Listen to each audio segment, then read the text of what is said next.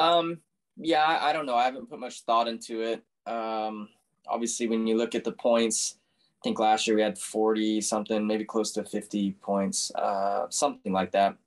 As we headed into the playoffs, where this year I think we only have 19 or 18. So, yeah, I mean, it already I think adds a little bit more pressure on each race, knowing that you need to go get stage points, stage wins, race wins, all that to help out your postseason. So, or post regular season. So yeah, this first round sets up really nice for us and our team.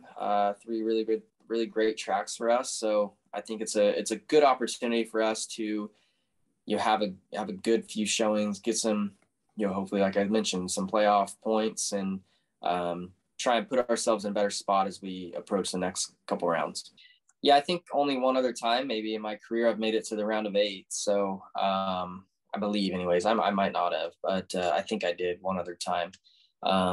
Where I think that experience is probably, even though I don't remember it, that experience would probably have taught me more and prepared me more for this year's playoffs. Because last year it's kind of just not often I feel like that a driver has that many points. I know Harvick and them have done it in the past, but where you have a lot of points and you can rely on those points and not go into each race with some stress of crashing or having something bad happen, or if it does, you're still not in terrible shape. Like I think the second round of last year we had a bad Talladega, and then we had the battery issue or alternator issue at the Roval, and then I was stressed out, where I'd have been really stressed out if I had the bad race at Talladega, just that one itself. So I don't know, just go out there and execute and try and run up front all race long, and that should hopefully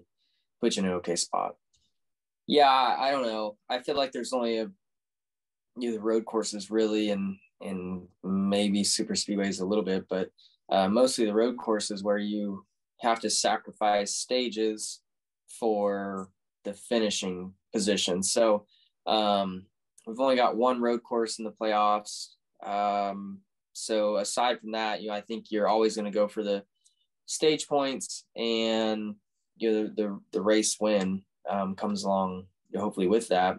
Obviously, I think if there's cautions that fall at a certain point, at the end of a stage, and you have to sacrifice the points for tires and fuel. Then I don't know. I don't know where it all just kind of depends on where you're at in the points, I think, at that moment. But yes, I think everybody always wants to just straight up go for stage points and the race win.